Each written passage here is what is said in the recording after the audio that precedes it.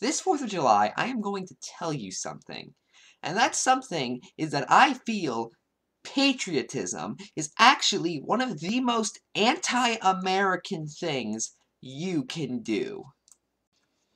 Now, this country was created because back when we were part of England, England was doing things that we disagreed with, including taxing us without representing us, and other things. I'm not going to go into all of it now. The patriotic thing to do at the time would have been to let England do it. That is not what we did. We fought a war, and as a result, our founding fathers put in our First Amendment the right to free speech, including your right to criticize the government. This country was founded out of not being patriotic to a country we were a part of at the time. So why is blind patriotism acceptable right now? Is it because we successfully broke away? Well, you shouldn't stop your critical thinking just because of that.